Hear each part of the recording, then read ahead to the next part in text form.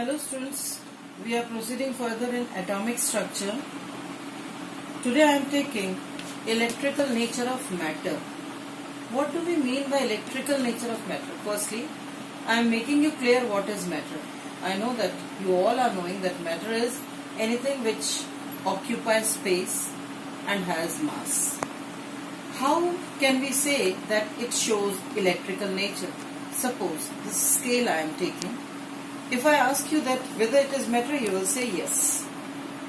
If I rub this scale over our hairs, it acquires charge over it. One of the charge is getting rubbed off and that's why it becomes charged. So, it is developing electrical nature over it. According to Faraday, electricity is made up of particles called atoms of electricity. And later, these atoms of electricity were termed as electrons. So, as we have taken the term electron, we are now taking discovery of electron. That was done by J.J. Thomson. For the discovery of electron, he took a cylindrical thick glass tube fitted with two electrodes, cathode and anode. Negatively charged cathode and this positive is anode. Okay. Through vacuum pump, vacuum is created inside this discharge tube and that electrodes are connected with high volt current, 10,000 volt. High volt current was passed. In this discharge tube, some gas is filled, but it was observed that no current was flowing inside the discharge tube. Because I know that you are knowing that gases are bad conductor of electricity. But gases are bad conductor at atmospheric pressure. If we reduce the pressure, at that time gases becomes conducting in nature. So the pressure is reduced up to 10 raised to the power minus 4 atmosphere. At that time it is observed that in front of the cathode on the walls of discharge tube, faint green colored glow was seen, was observed. How this glow was observed, that I am telling you students. Some rays are generating out from cathode and that rays, as they are traveling towards positive electrode, that is anode, that rays strike to the walls of this discharge tube also, thus making that walls hotter, and that's why that wall start glowing with some faint green color. This glow is called fluorescence. So fluorescence is observed in front of cathode on the walls of discharge tube. J.J. Thomson named that rays which were coming out from the surface of cathode as cathode rays. Now we are studying the properties of cathode rays. First property of cathode rays is they travel in straight line. How can we say that cathode rays travel in straight line? When a shadow is placed in the path of cathode rays, they cast its shadow just behind the object. This proves that cathode rays have tendency to travel in straight line. Next property of cathode rays is cathode rays are made up of material particles. Material particles, energy particles. How can we say this?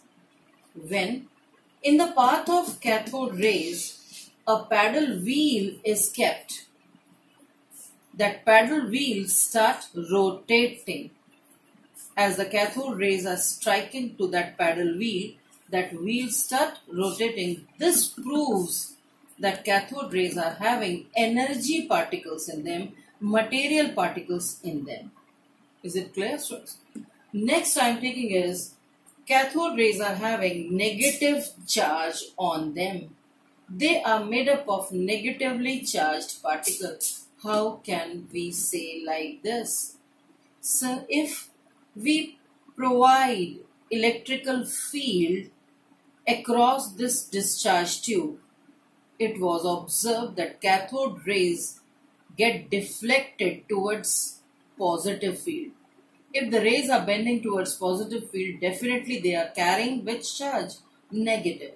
So this proves that cathode rays are bearing negative charge. Next property is cathode rays produces heating effect.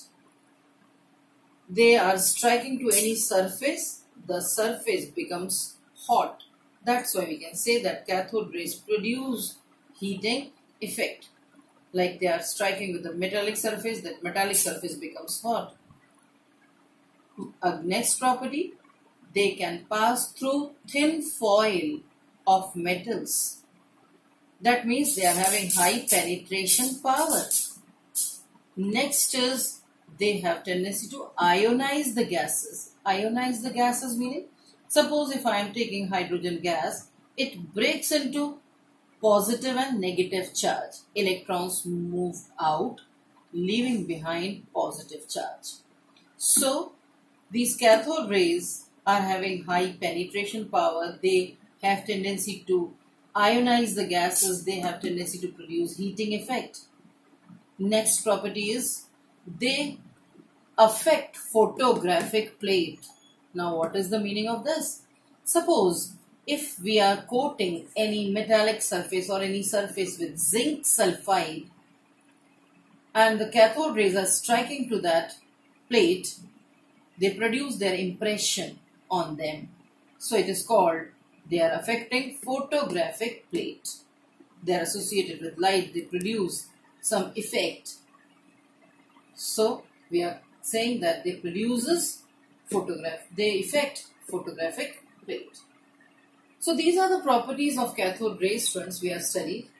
Now we are taking what charge is present on cathode rays or by which particles that cathode rays are made up of. J.J. Thomson concluded that the particles by which cathode rays are made up of are electrons. In this way, electrons were discovered by this discharge tube experiment. And what is the charge present on electron? What is the mass present on electron? One experiment was performed by R.A. Millikan and the experiment name was oil drop experiment. I am not taking that experiment still, but I am telling you the charge on the electron, and that is 1.6 into 10 to the power minus 19 coulombs. It is negative 1.6 into 10 to the power minus 19 coulombs. And this is the charge, minimum charge which can be measured. That's why it is called unit negative charge. And the mass of electron is 9.1 into 10 to the power minus 31 kg. And this mass is considered as negligible mass. So we can define electron as, electron is a fundamental particle having unit negative charge, unit meaning minimum charge which can be measured, unit negative charge and negligible mass, or we can say the mass of electron is about 1/183/7 of the hydrogen atom.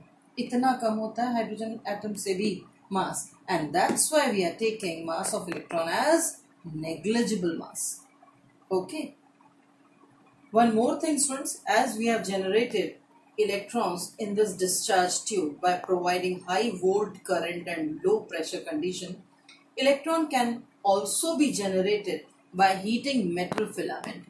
As we have studied that metals are electropositive in nature, they loses electron readily. So when metals are heated, they also eject out electrons from them. Similarly, you have studied radioactivity, radioactive rays, alpha, beta, gamma. So radioactive elements in the form of beta radiation emit out electrons. Beta radiations are made up of electrons only. So we have covered discovery of electron, discovery of cathode rays, properties of cathode rays, mass on electron and the charge of on electron. Now I am taking discovery of proton. Anode rays, because anode rays are made up of proton. Like cathode rays are made up of electron, anode rays are made up of protons. These anode rays were discovered by Goldstein. Anode rays were discovered by Goldstein. He also performed the same type of experiment by taking this discharge tube, cylindrical discharge tube made up of thick glass. He also put two electrodes, cathode and anode. High volt current was provided at low pressure. Why low pressure? For making the gases conducting. He filled hydrogen gas in this discharge tube through vacuum pump. He created vacuum first and then he filled hydrogen gas. The only one difference was there in Goldstein's discharge tube. He took perforated cathode which were having holes in it. Holes were there in the cathode. Perforated cathode he took. In this experiment also he observed that some dark colored glow was obtained on the walls of the discharge tube at the back side of cathode. We can say here, students, like in cathode rays, the rays which were generating out from the surface were termed as cathode rays. So here we can say that the rays which will be generating from anode, they will be anode rays, but nothing was like that. How these anode rays were producing? I am telling you, students, as you have done that cathode rays have tendency to ionize gases. They break gases into ions. So what is happening? As we are taking here two electrodes, cathode and anode, cathode surface is ejecting out cathode rays from it. As the cathode rays are moving towards anode, they take all the electrons of the gas filled in the discharge tube, because cathode rays have tendency to ionize the gases. So on ionization, what we are getting? Negative and positive charges. So these cathode rays are taking electron of the gas with them towards anode, leaving behind what? Positive particles. Here the positive particles will be left, and that positively charged particles start moving towards negative electrode, that is cathode. And through perforations, they pass through, and more number of particles are striking with this surface, and that's why here dark colored glow in comparison to this one is obtained. So we can say how the anode rays are generating when the electron of the gas filled in the discharge tube are getting knocked off, निकल जाते हैं, knocked, knocked off, OFF. So when the electrons get knocked off, leaving behind positively charged particle, that positively charged particles start moving towards cathode, and after passing through the perforation, they are striking to the surface of walls of discharge tube. So in this way, Goldstein termed that radiations as anode rays, and he concluded that anode rays are also made up of positively charged particles, and he named that particles as proton. So Goldstein discovered protons. Here he studied the properties of anode rays also, and he found that properties of anode rays are also same like cathode rays. Anode rays also travel in straight line. We can take this same experiment. They cast shadow of the object just behind it. Anode rays are also made up of particles. They are having energy particles in them. Same experiment, students. We'll start rotating. When the electrical or magnetic field is provided, these anode rays start bending towards negative field. That shows that anode rays are bearing positive charge. And when the charge was calculated, it was same 1.6 into 10 to the power minus 19, but in positive. It is plus 1.6 into 10 to the power minus 19. So we can say that protons have unit positive charge. Electrons have unit negative charge. So protons have unit positive charge and the mass of proton is 1.67 into 10 to the power minus 27 kg. Or we can say it is same as hydrogen atom. So mass of hydrogen atom is equal to the proton, or we can say ionized hydrogen gas are the proton particles. If instead of hydrogen gas some other gas is filled, in that case the mass comes out in the whole number multiple of this quantity. Hydrogen being the lightest gas. So if hydrogen gas we are taking, the mass is coming 1.67 into 10 to the power minus 27 of proton. But if any other gas is filled, then it will be the whole number multiple of this quantity. And remember students, this quantity is the least quantity which can be measured. इससे कम quantity को हम measure नहीं कर सकते. So that's why this is the least quantity which can be measured, is called unit mass. So how can we define proton now? Same as electron. Here we can say fundamental particles having unit, this time we will say positive charge, and have mass equal to hydrogen atom, or we can say and have unit mass in it. So we have done today discovery of electrons and discovery of proton. Do it students, and if you have any problem in that you can ask me. Okay students, remain safe. Thank you.